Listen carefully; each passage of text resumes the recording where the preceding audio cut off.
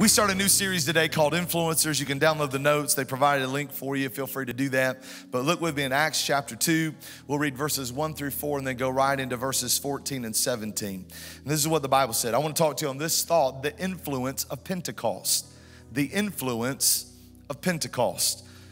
When the day of Pentecost had come, they were all together in one place. Suddenly a sound came from heaven like a rushing violent wind, and it filled the whole house where they were sitting. And there appeared to them tongues resembling fire, which were being distributed among them. One version said it sat upon them. And they rested on each one of them as each person received the Holy Spirit. And they were all filled. That is, diffused throughout their being, I love this description, with the Holy Spirit, and began to speak in other tongues, different languages. We would call it today a prayer language, speaking in tongues, a tongue that is not native to your own language. And the Bible said as the Spirit was giving them the ability to speak out clearly and appropriately. One version says, giving them the utterance or the prompting to speak. Verse 14, but Peter, standing with the 11, raised his voice and addressed them, men of Judea and all who live in Jerusalem. Let this be explained to you. Listen closely and pay attention to what I have to say. These people are not drunk as you assume, since it is only the third hour of the day, meaning 9 o'clock in the morning. But this is the beginning. I love that. This is the beginning of what was spoken of through the prophet Joel. And it shall be in the last days, says God, that I will pour out my Spirit upon all mankind, or all flesh, sons, daughters, men, women. Everybody who is hungry for the power of the Spirit can receive. So I want to talk about the power or the influence of Pentecost today for the next few moments. And then we're going to take some time in the altar and pray for people who are hungry for the fullness of the Spirit of the Lord. Now, if you're new to Pentecost and you're new to our church, I hope this will explain a little bit further about who we are and what we believe and why we still believe it's significant, important, even in today's world. If you can show me where speaking in tongues is no longer relevant in 2022 because the Bible says that, then come show me. I hadn't read it that way yet. So God is going to help us today, hopefully give us understanding. So let's look together, can we? Father, thank you for the atmosphere of your presence. Thank you for your word. Thank you for what you'll do today. Let preaching be easy, enjoyable, and effective. Let the touch of the Spirit of God indeed make the difference. Open up our heart. Let us be receptive to you, and we thank you in advance for everything you'll do in Jesus' name. And everybody said amen and amen. You may be seated. The influence of Pentecost. This series we start today is called Influencers, and we will talk about influencers in the scripture. But today we talk about the influence of Pentecost, and I want to tell you that influence in our world does matter. If you look at the definition of influence, it really means it's the capacity or the power of persons or things to be a compelling force on or produce effects on the actions, the behavior, and the opinions of others. This is according to dictionary.com. Moving people to do something or swaying them in your favor. Online marketers would tell you they understand the power of influencers. Now, I didn't really understand this thing until my kids explained it to me just a little bit more, but there are people on social media that are actually social media influencers. And we have all been influenced by people in our lives, whether we admit that or not. My parents have influenced me, my siblings, my sister, my student pastor, pastors that have preached to me, teachers, coaches, friends and peers and coworkers, just to name a few. But they have all influenced us if we were honest. But the early church was shaped by influencers. Many of these gathered in an upper room and received the power of the Holy Spirit from a visitation and an outpouring. These followers of Christ were empowered to move people or encourage people to believe that Jesus indeed was the Son of God. And we are here today because of the influence that took place at Pentecost. Pentecost began as and remains one of the major holidays in the Jewish calendar. It occurs 50 days after the Passover. The word Pentecost literally means 50th or 50th day. And for the Jews, Pentecost was the time when they celebrated the first harvest of the agricultural year. It was the time when they gave thanks to God for what the land had produced and for what their labor had yielded. For Christians, Pentecost marks the beginning, many believe, the advancement of the New Testament church. You could go back to the Old Testament and talk about how the people of God were redeemed out of Egypt, and some people believe that might even be the beginning of the church. I'm not here to argue or debate that with you, but we do see evidence of the fact that the church really began to have traction after Pentecost. Say, Pastor, would you prove that to me? Well, I'm glad you asked. Because the Bible said that Peter preached in response, and I read it to you just a moment ago, what he began to describe and explain what was taking place in the upper room. And as he preached a message about Jesus, the Bible indicated that there was a harvest of 3,000 souls that were converted in that one sermon. I wish I could tell you that I've had 3,000 people converted in one sermon, but that has never happened to me yet. I believe there'll be a day that it'll take place. Y'all pray for me. Come on, y'all help me out. Agree with me that it'll take place at some point. But this is what happened on this day. 3,000 people converted to Christ. You want to talk about influence. Influence happened in this moment with Peter. See, I remember Peter was, as he preached this first sermon that we read about in Acts chapter 2, this is the same Simon Peter who 53 days earlier had just said about Jesus, I don't even know who you're talking about. I don't know who he is.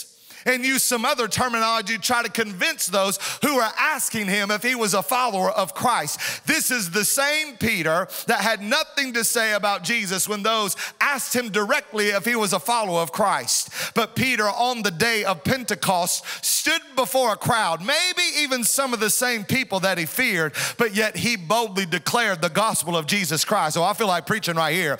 Going further, if you look at this, Peter stood before many of the same people who shouted, crucify him, and stood before Pontius Pilate in the city of Jerusalem. But now Peter is probably standing in front of these same people saying, you need to follow the one true God. There's only one way to the Father, and that is through Jesus Christ, whom you crucified. Yes, he died, he was buried, but he rose again, is alive and well today, and you need to follow him.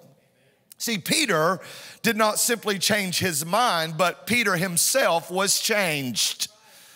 And that's the power of receiving Christ, but that's also the power of Pentecost and the power of the Holy Spirit. Something happened to Peter. Something happened to the apostles. Something happened to those that were in that upper room. Jesus literally set them on fire, not physical fire, but Holy Ghost fire, to decree a thing about who God was. Look what the Bible said in Acts 6:17, verse 6. He said, and here are those who are turning the world upside down. What does that mean for us today? Well, because of the influence of Pentecost and because of the influence of those who were in that upper room, we sit here today, we watch today, because we realize there might be something to this thing called Jesus. And let me just tell you, there is something to this man named Jesus. He is the one that can turn your life around, that can change you wholeheartedly, that can put your feet on a solid ground, that can change your going and your ways and give you a fresh outlook on your life.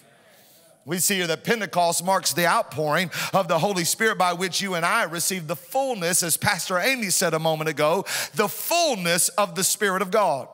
You see, this fullness of the Spirit, the Bible indicates to us that it will give us boldness to further the work of God. We cannot do all that God has asked us to do in our own natural ability and in our own natural talent and in our own resources, but we do need the power of the Holy Spirit working in us to accomplish the task that is before us and to build the kingdom of God. Pastor, why don't you prove that to me? Well, look at Acts chapter 1, verses 6 through 8, where the Bible says, and when they had come together, they asked him repeatedly, Lord, are you at this time reestablishing your kingdom? They were hopeful that he was going to do it right then, but this is what he said. He said, it is not for you to know the times or the seasons which the Father has fixed for his own authority, but you will receive power and ability when the Holy Spirit comes upon you, and you will be my witnesses to tell people all about me, both in Jerusalem, Judea, Samaria, Samaria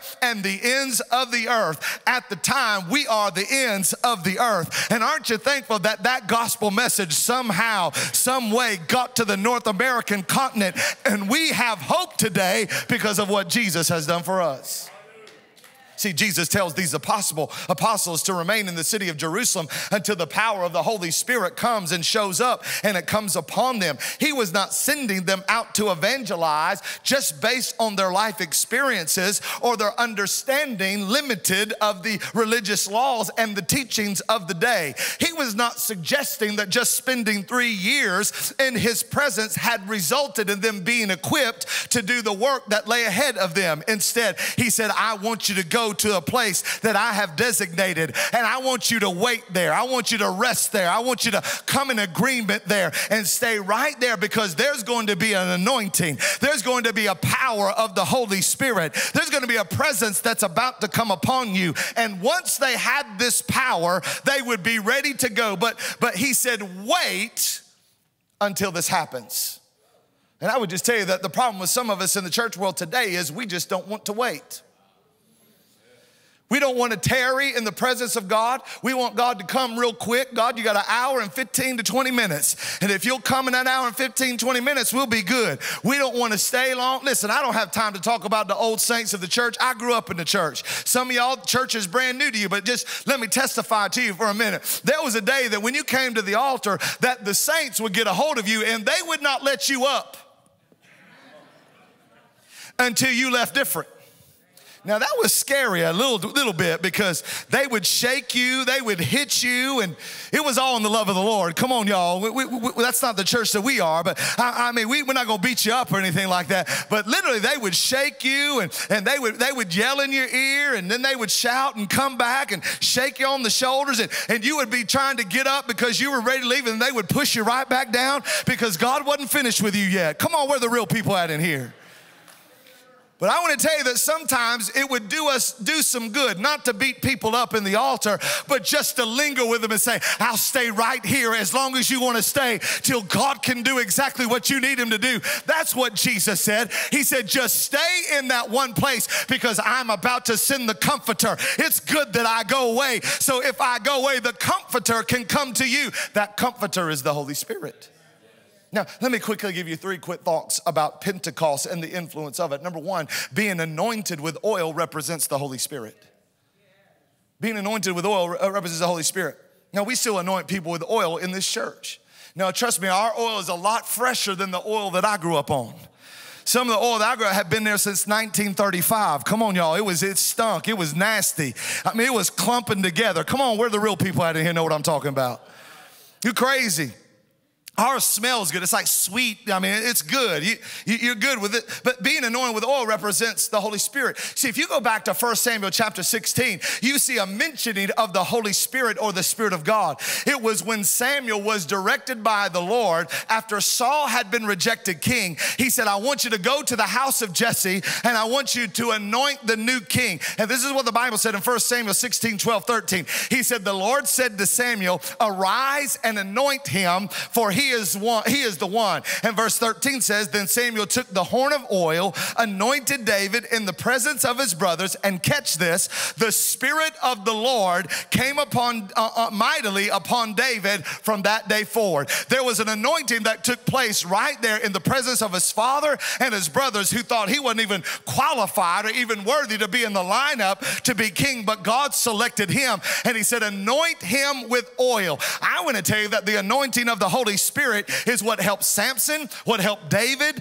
what helped Elijah, what helped Elisha and the apostles. And that same holy anointing of the Holy Spirit helps us today to do what God has intended for us to accomplish. So much is said about the anointing of the Lord and the Spirit of God coming upon his people. And if I were to ask people on how to receive the Spirit of God, there would be different answers in the room. But if I can give you one key to receiving the Spirit of God, it would be this. They were fully submitted, yielded to the Father. This means surrendering all.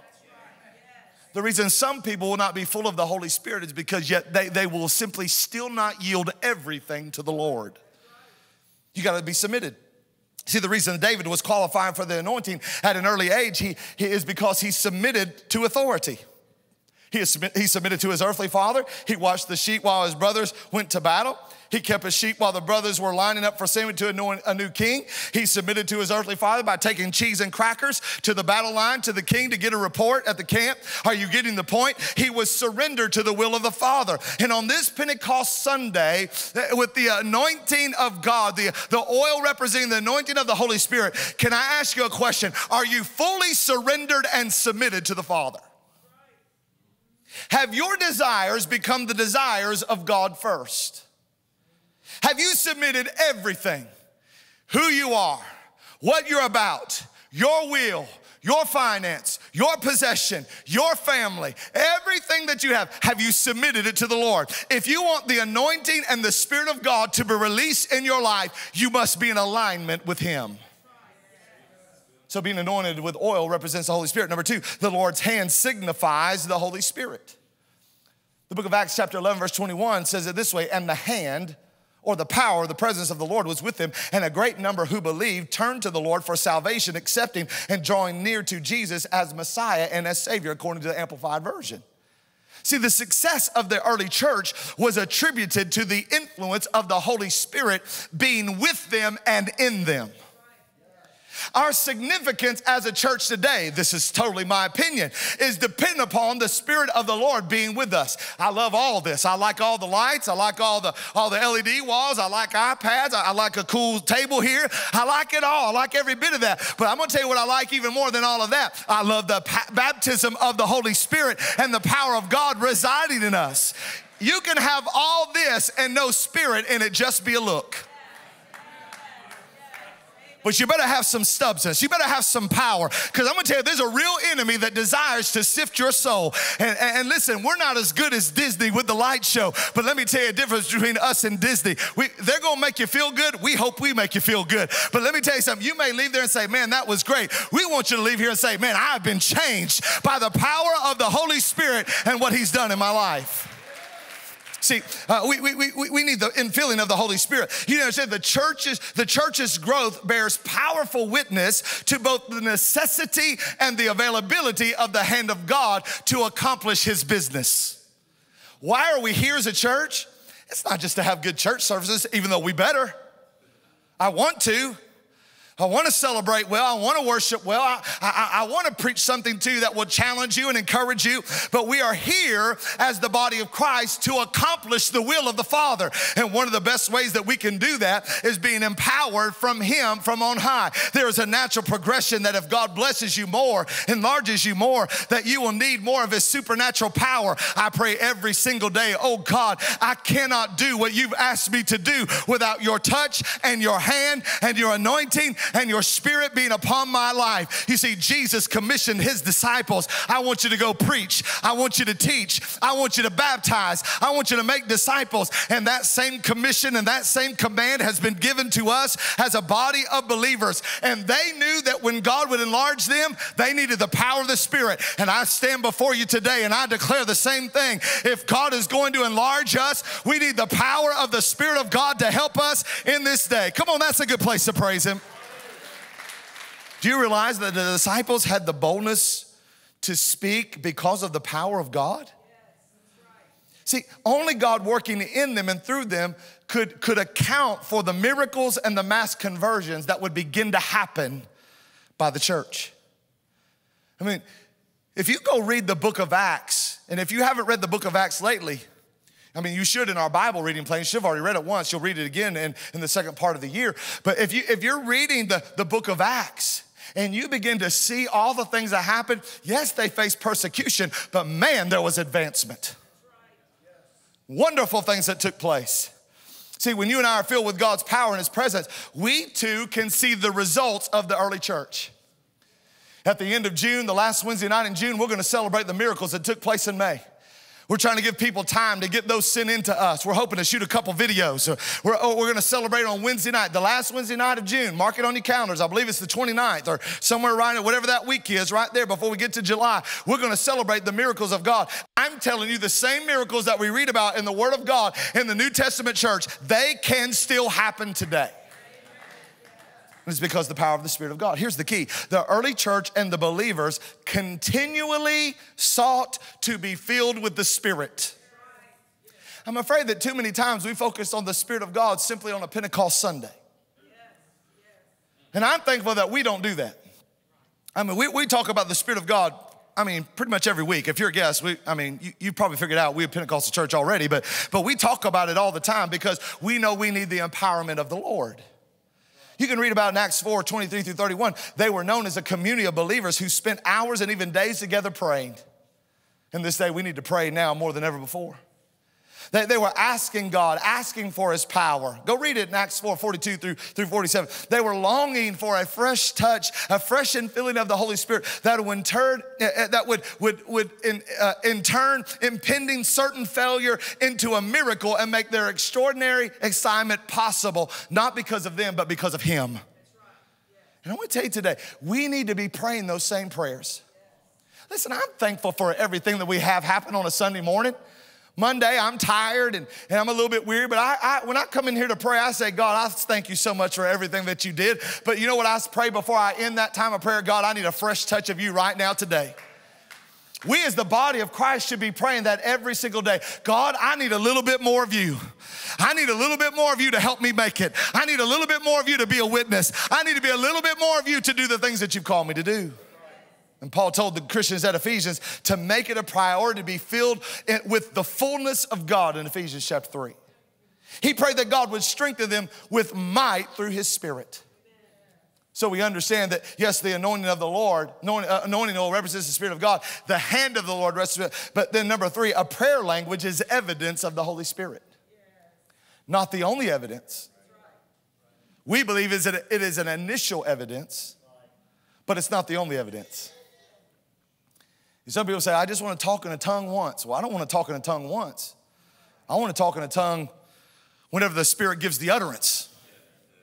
That's more than a one-time encounter. And then there's more of the Spirit of God. There's fruits of the Spirit.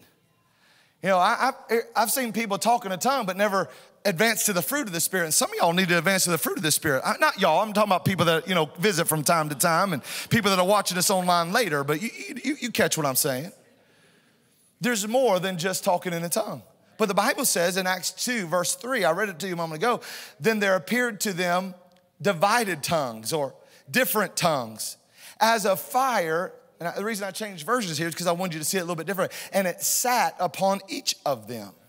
Look what John the Baptist declared in Matthew 3:11. He said, I baptize you with water under repentance, but he who's coming after me is mightier than I, whose shoes I'm not even worthy to tie or to bear. But he shall baptize you with the Holy Ghost and with fire. So tongues of fire sat on them. John the Baptist was a voice in the wilderness crying out, preparing the way of the Lord. He said, there's one's coming who's greater than me, and I'm telling you, he's going to baptize you with fire. Here, the idea behind fire, let me just give you a little background on this, and I'm going to wrap it up here as quickly as I can. The idea behind the picture of fire is usually purification. It's a refiner. As a refiner, it uses fire to make pure gold. Fire can burn away what is temporary, leaving only what will last. I believe that the reason it was tongues of fire because God was burning away the things that did not need to be in them, and the things that needed to last would stay. That's why you need to seek the Spirit of God every single day. And it's more than just a one-time thing. See, this is an excellent illustration of the principle of the filling of the Holy Spirit. It's not just for abstract power, but the filling of the Holy Spirit is also for purity. And I would tell you, if you want power, you need purity. Maybe the reason some of us don't get power is because we don't have purity. So I would encourage you to understand that this word sat has a mark for us in the New Testament. This is what it really means. It carries the idea of completed preparation and a certain permanence of position and condition. Did you catch that? It's a completed preparation. It's a certain position and condition. It sat on them. The tongues of fire sat upon them. Now, this seems like a strange phenomenon of fire that had never happened before. And I'm telling you, we believe that it happens in the world today from the standpoint of people being filled with the Holy Spirit, but not like this is described in the Bible. This Spirit of God was present within and upon each individual. Oh, how I'd love to have been there. See, there are people today debate whether or not tongues are necessary to receive the baptism of the Holy Spirit. To me, there's no debate. The fullness of the Spirit of God. What we teach in our church, what we believe. Now, we don't have a class on talking in tongues. We don't have a class. Say these 5 syllables and you got it. We don't do that. That's not us. The Holy Spirit does not need our help. What you want from the Holy Spirit is what the gift of the Spirit from the Holy Spirit. There's no debate. You're going to speak in a different tongue than what is your native language. So if your native language is English, it will be a different language than that. When you receive the baptism of the Holy Spirit, you will know that it is not your native tongue. The Bible said in Acts 2:4 that they began to speak with other, different, as the Spirit gave them utterance. In response to the filling of the Holy Spirit, those present, not only the 12 apostles, but everybody in that room, they began to speak in another tongue, a prayer language, a different tongue. Catch this, these were the languages that were never taught. They've never spoken these before, and they were speaking them as the Spirit prompted them or gave them the ability to do it. Now, when the crowd came, they heard these Christians speaking in their own foreign language. The people outside the room could begin to understand what was being spoken. And this was all a setup for what was about to happen through the message that Peter was about to preach. See, the Christians could be heard from the windows of the upper room, and they went out onto some kind of balcony of the temple courts. And if you go to what they think is the upper room, you'll understand what that looks like. We hear them speaking in tongues about the wonderful works of God. And I'm going to tell you one of the reasons why you want to be baptized in the Holy Spirit, because there are times that you need to pray in English, but there's sometimes that you need to pray in the Spirit or in a tongue because the enemy does not know what you're saying. It's confusing to him. So you may speak in a tongue that is another language that you don't even understand. I have been in places where there was a tongue that was spoken, and it was in the native language of where we are, and the people respond. I said, what are they doing? They understood what this person was saying, even though it was not their native tongue. The people could understand it, and it drew them to the power and the presence of God. I want somebody come play for me, so I'll try to close this thing down. See, when you receive the baptism of the Holy Spirit, I believe this, we teach this. You're going to pray or speak in another tongue, or what we say, we make it sound a little better because some people get afraid of speaking in tongues. You're going to pray in that prayer language. Whatever makes you comfortable, same thing. Now, here, you got to understand this about the Holy Spirit. Let me close with this. The Holy Spirit's job is to move. It's to convict. It's to help bring other gifts, spiritual gifts. Let them be cultivated in your life. Heal the sick. Empower you and give you boldness to be a witness. And the Holy Spirit will correct you. Those of you that are full of the Holy Spirit, if you do something not right, the Holy Spirit will tell you you didn't do something right. Hey, man, there's been a few times in my life, I'll just be honest with you, even the last few months, I got a little heated under the collar. I know you're shocked at that I get upset over something. I know you're surprised. But I got a little upset. And as soon as I got done, I told the people that I was upset they could leave. I said, you can leave now. I know y'all are more saved than I am. You never get upset, but y'all keep praying for me. The Lord's working on me.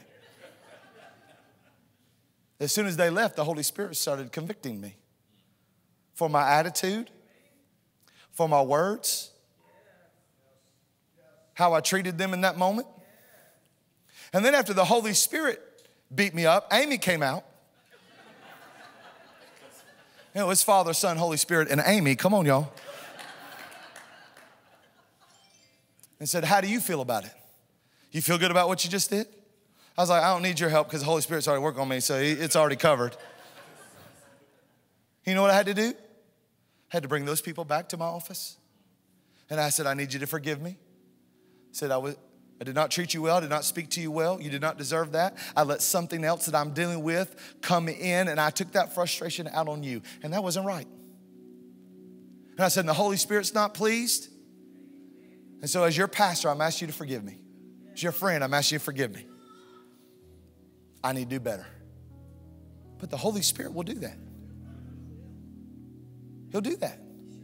And see, that is why some people don't want to go after the fullness of the Spirit of God. because they don't want that. They don't want that accountability. But I want to tell you, friend, we all need the power of the Spirit of God. Now, let me just tell you, the Holy Spirit wants to invade you. Now, that sounds like an alien abduction. That's not what it is. Invade you means he wants to control all aspects of your life. See, some people are good with the baptism of the Holy Spirit as long as they don't have to yield or submit or give up control. If you want the fullness of the Holy Spirit, you're gonna have to say, God, I want all you have for me, and I give you control. You know why it took me so long to get baptized in the Holy Spirit? I grew up in Pentecost my whole life. But I didn't get baptized until, I don't even know why the pastor hired me. He probably shouldn't have. I wouldn't have hired me. I wasn't baptized in the Holy Spirit when I started my first church as a youth pastor. Amy was, and that's probably why we got the job, because she was. I didn't get baptized in the Holy Spirit until my first year in ministry at a revival, when finally I said, okay, God, I'm gonna give up control. It wasn't that I was afraid of speaking in tongues or Pentecost. It was I didn't want to give up control. I didn't want to give up the control. But the Holy Spirit wants control. The Holy Spirit wants to envelop you. What does that mean, Pastor? He wants to bring you out of where you are and deliver you because he has something better in mind for you. Envelop you. We would say it this way: seal you. And when you seal an envelope, it's enclosed. The contents are enclosed. And the only way you get the contents out is if you open them up. He wants to envelop you. The Holy Spirit wants to instruct you. What does that mean? He wants to teach you. He wants to show you the will of God for your life. He's gonna say, you don't need to watch that. You don't need to respond to that message. You don't need to go to that website. That girl from high school, she up to no good. Don't answer that. Come on, we're the real people in here. You don't need to put that into your body. You don't need to go back to that bar. You don't need to go back to that club. You don't need that drug. You don't need those things that you want needed, because now you have given up control of the Lord, and he wants to teach you. He wants to instruct you. He wants to show you his will, his ways, his purpose for your life. The Holy Spirit wants to impress you. What does that mean? The old timers would say, getting the witness. He wants to tell you things that you're not going to know on your own. I prayed for somebody one time, and it was because of the power and the unction of the Holy Spirit. And I prayed for them after I got through. Said, how'd you know that? I said, how'd I know what? I mean, I prayed for like 50 people. I don't remember what I prayed. I said, how'd you know that? I said, how did I know what? What you spoke over me, what you prayed over me. How did you know that? Who told you that? I said, the Holy Ghost. Nobody told you that this was going on in my life? No. I felt prompted of the Spirit of God to pray this, so I prayed it. That's what the Holy Spirit can do. We call it in the Pentecostal charismatic world today reading our mail. It's just a prompting of the Spirit of God that would tell you things or allow you to pray things that you would not naturally know on your own. Happened just this past Friday night in Omaha, Nebraska. Prayed something over 2 different people. I didn't know it, but the Holy Spirit confirmed it in that moment. The Holy Spirit, lastly, come on, stand to your feet. I gotta quit. The Holy Spirit wants to indwell. What does that mean? He wants to be, catch this, indwell. He wants to be permanently present. That means he wants to be with you always, not just on Sundays and Wednesdays. Come on now. He wants to be with you always, permanently present. When you're at the ball field, he won't be with you. When you're out and about in the town, he's wanting to be with you. Let me say it like this. If I say Amy's my wife and we go to Bridge Street, I say, honey, you just stay right here in the car. You're my wife, but I just want you to stay right here and I'll come back when I'm ready for you. Well, first of all, that ain't gonna go well for me, because I might not ever get out of the car. Come on, y'all. But because we are, catch this, because we are one, we are together. I tell you, the Holy Spirit wants to be permanently present in your life. And that power and that presence of God is not there to harm you, but He is there to help you. Help you. Can I tell you everything about Pentecost Sunday I don't fully grasp? I'm not going to act like I know everything about Pentecost. If somebody tries to stand up and say, I know everything about Pentecost, they're a liar. Because they don't know everything about Pentecost. They weren't there. How could they? Our God is a mystery. There are things that have not been revealed about Him yet. We don't even know everything about God. But here's what I want to tell you, that the Holy Spirit definitely wants to be permanently present in your life. And if He's going to be permanently present, you're going to have to yield control. So receiving the Holy Spirit, let me tell you what happens. Number one, you've got to know Christ as your Savior.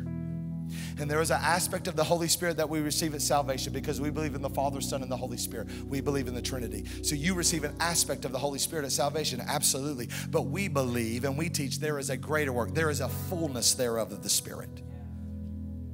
And that happens when you receive the baptism of the Holy Ghost. So, Pastor, how do I do that? You pursue God. You say, Jesus, I want all you have for me. Pastor Ron Phillips, who was a Baptist pastor in Hickson, Tennessee, a little skeptical about the Holy Spirit, and went to his prayer closet and said, God, if this is real, I want to experience it. And God filled him with the Holy Spirit right there in the closet. Baptist preacher. He couldn't deny it anymore. Some of his own, he began to preach in Pentecostal churches. He began to preach on the baptism of the Holy Spirit, didn't even know it. He'd go down the altar and say, what do we do? How do we pray for people to get the Holy Spirit? Pentecostal preacher I had said, just lay your hands on me. He's like, all right. Here's the difference. He yielded because he wanted the Spirit of God permanently present. Do you want the Spirit of God permanently present? If you do, then pursue the Spirit of God and watch Him fill your life. And part of that infilling, you're going to pray in a language that's not native to your own tongue. So here's what we're going to do today. When you need to go, you're dismissed. It's 10, I think it says 13. There's a glare on it. 10:13, 10:14, 10:15, 10:12, somewhere in that neighborhood. When you need to go, you can go. We got another service at 11. We're going to pray with people that are hungry for the Spirit of the Lord. Say, Pastor, I'm not sure about this thing yet. I'm not sure if I'm ready to go all in and go after the Lord in this way. Then this is what I would tell you to do. Just begin to search the Scriptures. Just begin to read the Word when it talks about Pentecost, the power of the Holy Spirit, and what happened after those who encountered it. The Holy Spirit didn't make them weird. It did set them apart and make them different. But it empowered them for the work that was ahead. Family, do you know what our world needs? It needs a church that's full of the Holy Spirit. It needs a church that's going to be different. Not different like weird, different, cuckoo, crazy. I'm not talking about that. I'm not into that. But I'm talking about empowered for the work of ministry. For the cause of Christ, to do the will of the Father. To see the miraculous show up. To do what they did in Acts chapter 17. They turned the world upside down. We need a church that is on fire. Amen. Go ahead, put your hands together. Now here's what we're going to do. We're going to pray. We're going to worship here a little bit. We're going to come together, and great prayer partners are going to pray with you. We're going to pray with you. We're going to pray as long as you want to pray. If we run into the next service, we'll run into the next service. We'll be all right. Hey, we'll figure it out. We smart people. But I want to tell you, some of you need to be filled for the first time, but some of you just need to be refilled. You haven't sought the Lord like the Bible indicates in a long time. You haven't prayed in a prayer language. Some of you ain't prayed it in years. It's not that you're afraid of the Holy Spirit, because you're here every week. But maybe you're just not allowing the Holy Spirit to be permanently present the way that the Holy Spirit desires to. So here's what I want you to do. I want to pray one prayer, because those, first of all, to be a candidate, receive the baptism of the Holy Spirit, you got to be saved. You got to be in right relationship. Before the power, there has to be purity. So I want to pray that. So bow your heads with me. And then we're going to worship together. Father, we thank you for the atmosphere of your presence in this place. God, I thank you for everything you've done. I've done my best to preach this message. God, I know this is not a topic that some people preach on all the time, but God, this is Pentecost Sunday. This is a day where we celebrate the fact that you poured out your Spirit on those who were hungry for you. And God, I want to tell you, I want to be refilled today. As the pastor of this house, man, I'm hungry for you, Lord. If I don't have you, I don't have anything. And I'm hungry for you, Jesus. So I declare as a leader of this house, I'm hungry for you, God. And I'm going to yield all. And I want to give those an opportunity that need to surrender and yield all to you, that they'll do that right now in this moment. You say, Pastor, I need you to pray for me. I need to surrender all. I need to yield all because I want the fullness of the Spirit of God active in my life. I'm just going to surrender all. Maybe you want to rededicate yourself today. That's cool. No problem with that. Or maybe this is the first time of salvation in your life where you say, I want to surrender all. I want to yield. I want to commit. If that's you, just throw your hand up. It's okay. We're going to pray a prayer of salvation, dedication. There's several hands going up. You're not the only one. Yeah, several hands in the room. Come on, pray this prayer with me. Everybody in the room. There's a bunch of hands. Seen about 4 or 5 already go up. Pray this prayer. Say, Father, I'm a sinner. Father, I'm a sinner. I need a Savior. I need a Savior. And Jesus, you're the Savior. Jesus, you're the Savior. I'm asking you to forgive me. I'm asking you to forgive me of all my sin. Of all my sin. I yield. I yield. I surrender. I surrender. All. All. Everything. Everything. All that I am. All that I all am. that I have. All that I have. To you. To you. Today. Today.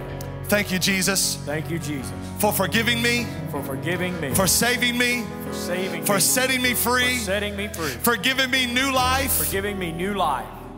And I receive you now. And I receive you now. In your name I pray. In your name I pray. Amen. Amen. Praise God. The Bible says if you prayed that prayer a minute in your mind and your heart, that's the initial step. You've confessed, but now there needs to be change.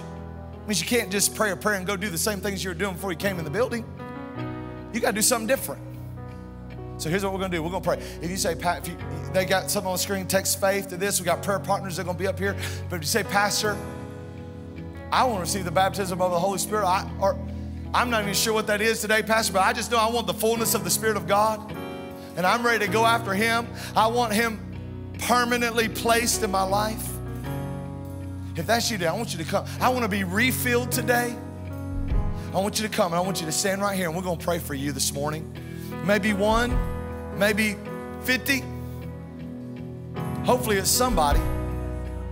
Because if nobody's hungry for the Lord, we all need to repent one more time. Come on. Yeah. Come on, Alex. Amen. Yeah, come on. Come on, yeah. Family online, I want you just to throw your hands up right there. Right there in the living room, right there in the bedroom. If you're driving your car, don't throw your hands up. Keep them on the wheel, but pull over. And I want you just to say, God, I want all you have for me. Everybody in the room, I just want you to begin to pray. God, I want all that you have for me. I'm ready to pursue you. I'm going to pursue you. I'm ready to receive all that you have for me, Jesus. I want the fullness of the Spirit of God. Just like on that day of Pentecost, I want to receive everything that is as a son or a daughter of the King that I can receive. And I want to tell you that we won't hold anything back as earthly fathers. Our Heavenly Father is the same way. That gift that He gave on the day of Pentecost is the same gift that you can receive today. And as you begin to worship, I want you to sing Open Up the Heavens or whatever that song is. As we begin to sing, I believe there's going to be an open heaven over this house. And I believe God's going to change your native language or native tongue to a prayer language that God is going to give you. And when you begin to speak that, don't stop. Right there, you're praying in your house, in your work, wherever you are. Come on, just begin to pray. Just begin to worship. Just begin to sing and begin to believe that God, the Bible says, rivers of living water from your belly, out of your gate. That I'm telling you, just begin to pray.